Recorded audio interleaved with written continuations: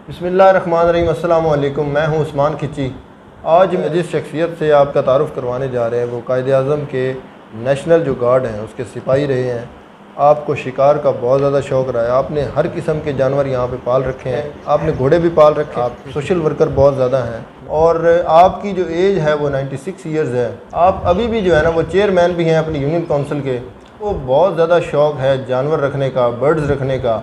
आपने हिरन भी पाल रखे हैं, आपने म्यूज़ियम भी बना रखा है। अभी हमें बैठे हुए हम, ये म्यूज़ियम है, इलाके की पूरी हिस्ट्री यहाँ पे मौजूद है और बहुत सारी बातें करेंगे इनके साथ, इनके शौक़ भी देखेंगे। मुलाकात करवाने जा रहा हूँ राय मोहम्मद बशीर खरल साहब से जो ज़िला हाफिज़ाबाद से ताल्लुक़ रखते हैं। सर मेरी खुशकिस्मती है कि मैं आपके साथ मौजूद हूँ। शुक्रिया। तो आप सर बताएं अपनी, पहले तो थोड़ी सी हिस्ट्री बताएं कि कायदे आज़म के साथ नेशनल गार्ड के जो मेंबर जब रहे सिपाही, तो वो थोड़ा सा वो बताएं सर। हाँ, मैं तो सिर्फ उनका एक फरमान जारी हुआ कि जब वो आए ना करारदाद पाकिस्तान पे लाहौर, वहाँ के साथ नेशनल गार्ड के सिपाही थे।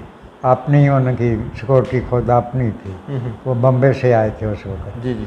पहले वो थे कांग्रेस में भी शामिल, वो कांग्रेस छोड़ दी तो इसलिए जो थे ना वो हिंदू या जो दूसरी, उन्होंने कोई इतना वो साथ नहीं देते, इसलिए वो अपनी सिक्योरिटी खुद करते थे और उस फोर्स का नाम था नेशनल गार्ड।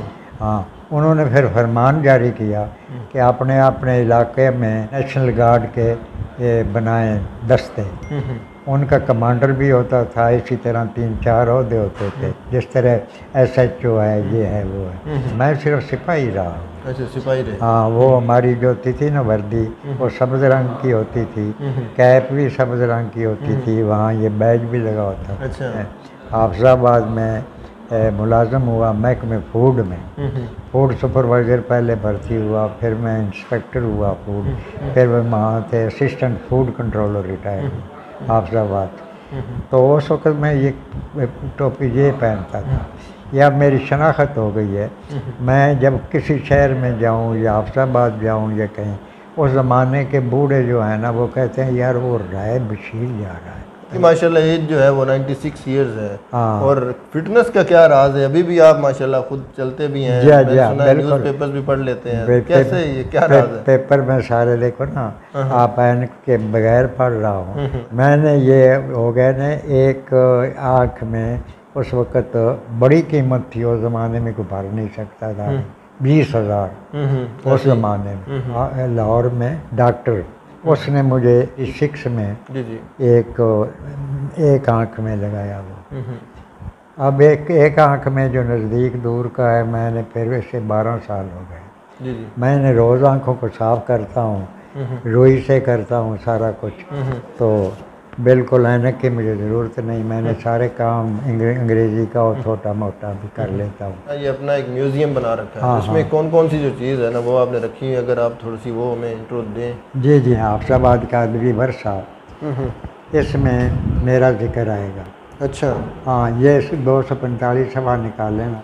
देखो ना, मैंने ये सफ़े भी खुद देख लिए, देखो ना। ऐसे ही है राय मोहम्मद बशीर, ऐसे ही राय मोहम्मद बशीर। अच्छा, जनूबी पंजाब के और शुमाली पंजाब के, उनका मैं मेंबर हुआ ये। अच्छा, तो मेरे पास इजलास हुआ ना, ये मैं उर्दू ज़बान का शायर हूँ। अरे हाँ, मैं आपके मेरी शायरी देखें तो लोग यकीन नहीं करेंगे कि इस शख्स ने ऐसे शेर लिखे हैं। तारीखी जो चीज़ें बड़ी रखी हुई हैं यहाँ पे, हम देख रहे हैं कि चरखा है, उसके अलावा वो ये आपकी सिकावत है ना, ये चरखा है, इसमें तो आपको पता है ना, वो हमारी होती थी ना जो ज़रा बूढ़ी औरतें हो जाती थी, वो बेचारियों का काम ही ये था कि उन रुई बनानी अपनी कपा की। अच्छा, तो जो उनके बनौले निकलने, वो अपनी भैंसों को तो इतना मक्खन निकलता था, वो कितनी मेहनत करती थी। ऐसे की पोतियाँ हैं। पोतियाँ बेटा। सर घुड़सवारी जो है, नेज़ाबाजी, उसका क्या शौक़ रहा आपको? हाँ वालिद साहब, राय सद्दाद खां, जो उनके मेडल जो है ना, ये शाह सवारी का मेडल है। वो जो उनका है ना ऊपर चाबक चाबक चाबक वो घोड़े का का वो उसे मिलता था जो चाबक सवार हो, यानी सबसे अच्छा चैंपियन हो। आपने घुड़सवारी कितनी उम्र में शुरू की? नहीं, मैंने खुद कोई नहीं की। आपने नहीं की घुड़सवारी? नहीं, मेरे भाई करते थे या मेरे पोता करते। सर आपने घोड़े तो बड़े शौक से पाल रखे? हाँ, यही आप ज़्यादा पालते। वो शौक तो मुझे ऐसे ही है। अच्छा, वाले साहब की मीरास को लेके चले। हाँ, वो ये इलाके की तो नवादरात हैं, ये ख़ास तौर पे ये देख रहे हैं हम। हाँ, ये भी आपने संभाल के रखी हुई है? हाँ जी, वो ना बचपन से मुझे जो है ना ये चीज़ें इकट्ठी करने का शौक था। ये बंद होती थी। अच्छा। इसमें मोती भी निकलते थे, हीरे भी निकलते थे। इतनी इधर होती, इतनी ये एक साइड है, तो इसे सदफ कहते हैं। अच्छा, सदफ। और ये जो रेत होती थी ना जी वो उस वक्त दरियाओं की ये रेत नहीं होती थी गंदी काले वाली, उसमें अगर सारा दिन किताबों में लिखा होता था, सारा दिन आप तलाश करें ना तो आप सोना भी इतना इकट्ठा कर सकते हैं, लेकिन उस वक्त सोना 8 आने का कर सकते। रेत हमारी जो थी वो चमकती थी, चांदनी रात में भी दिन को भी। उसमें जो अबरक की तरह जो होता है ना वो सोने के टुकड़े गर्द रंग के चमकते थे। यानी हमारी रेत में ये सारे जो है ना सोने चांदी के जर्रात चमकते और मोटी रेत होती थी। अब जो रेत है वो नहीं रही। मैं उस रेत से ये छिपियाँ पहले इकट्ठियाँ करता था। अच्छा, नाम जो है कप आपके पास काफ़ी पड़े हैं? हाँ, वो ऐसे रहे, मैं बताता हूँ ना, वो जो है ना भाग रहे हैं, वो नेज़ाबाजी लेके सवार और नेज़ाबाजी कर रहा है ना, घोड़े ने अपनी सामने चलाई है। ऐसे ही है, ऊपर लिखा हुआ है कि ये नाम कहाँ से मिला। ये पोते के हैं। उस वक्त कप नहीं मिलते थे, उस वक्त वालिद साहब के वो मेडल मिलते। वो बड़े मेडल हैं, ये उसके डेजर्ट रखे हुए हैं आपने, ये कुलाड़ा भी नहीं, चाकू नहीं है कोई भी। ये खंजर चाकू नीचे मैं आपको बताता हूँ, नीचे तो है ना तलवार पड़ी। ईब का निशान देख रहे हैं? हाँ, ये ऐसे ही है। ये बेटा हटना बेटे। अच्छा, ये इनकी 2 रोया होती है, ऐसे ही है। अच्छा, तो जो हमारी होती है, हमारी होती है ना मुसलमानों की थी जो, वो एक रोया होती है। एक दफ़ा डाका पड़ा मुझे, तो ये वहाँ डेरे पे होती थी कमरे में, वो जो थे ना ओड कौम के, वो निकाल कर ले गए। और मैंने उसे कुछ नहीं, सब कुछ छोड़ गए। ये बड़ी कमाल की चीज़ें हैं सर। हाँ, ये हो गई ना शमशीर। ये शमशीर है। हाँ, ये मुसलमान की। हाँ, ये छोटी होती है, तो वो जो है तलवार है। वो तलवार है। हाँ, आगे जो है ना वो अगले ज़माने की वो पिस्टल या बंदूक की तरह। सर इधर हम देखते हैं कि ये कुछ पड़ी हुई है जानवरों के खोपड़ियाँ, ये सींग ये सारे मैंने रखे हैं। जो बड़ा नज़र आता है ना बेटे वो आर्टिफिशियल है बना। अच्छा, वो आर्टिफिशियल है? हाँ, वो आर्टिफिशियल है। अच्छा, ये वो बुक है जो आपके पास लोग विज़िट करने आते हैं तो वो यहाँ पे अपने तासुरात लिखते हैं? तासुरात जी बुक ये देखें। पर 12 थे, वो पहाड़ी मेंढा होता है पहाड़ों से, और जिसके सींग पड़े हैं। ऐसे ही है। हाँ, ये मेरे पास 14 रहे हैं। अच्छा, 14 आपने रखे हैं? हाँ, यहाँ बच्चे लाकर पाले थे।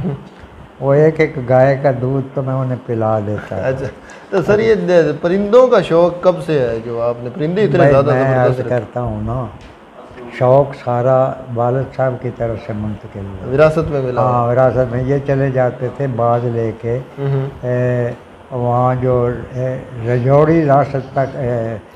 मेरे पास पहले थे 4-5 नील गाय।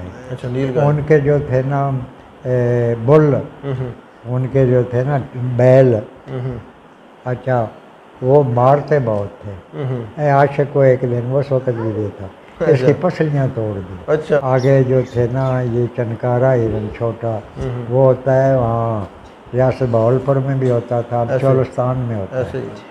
7-8 ये थे, तो 7-8 जो होता है ना ब्लैक बक, काला हिरन, जो सबसे ज़्यादा नायाब या कीमती है वो है। आगे जो है ना ये आपने देखे हैं 12 सिंगा टाइप, इनके वो सिंग हैं। ऐसे ही है, वो बड़े हुए। हाँ, वो इस वक्त तो आपने 15 देखे हैं। एक जो है ना उसका सींग टूट गया है, वो काला रंग। पहले जो जवान होगा तो वो स्याह हो जाएगा। इतने सर शौक हैं आपके माशाल्लाह से। हाँ। आपने जानवर भी रखे हुए हैं, घर भी माशाल्लाह बड़ा आपको शौक है कि आपने घर को तो मैं सफाई का बहुत ख्याल रखता हूँ। हाँ, और सबसे ज़्यादा आपने मेरी सड़कें देखी हो। ऐसे ही मेंटेन खुद को भी बड़ा किया हुआ है और इलाके में भी माशाल्लाह आपका बड़ा नाम है सोशल वर्क। हाँ जी। तो ये जिम्मेदार बहुत बड़े हैं। नहीं नहीं, हाँ हाँ हमारी जो ज़मीन थी ना दादे की, इस गांव में 500 एकड़ थी। राई खां था वो। जी जी। उसके 3 बेटे थे। आगे तकसीम होती गई।